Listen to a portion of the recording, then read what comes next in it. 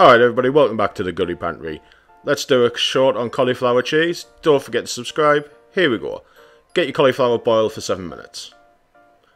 Now get a pan and start melting your butter for your sauce. And add your flour and give that a good stir. You'll know when it's done because it'll create a roux looking like this. Next you're going to mix in your milk, 700 milliliters, until it's nice and smooth and starts to thicken. Once that happens, get a vegetable stock cube and then crumble that in and give it a good stir. Next you want to add your mustard, 1 teaspoon, give it another stir. Next you're going to add 50 grams of your cheese and stir it again, and then your sauce is done.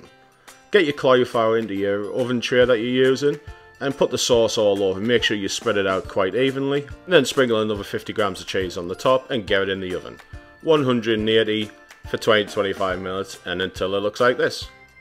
Thanks for watching, catch you at the next one.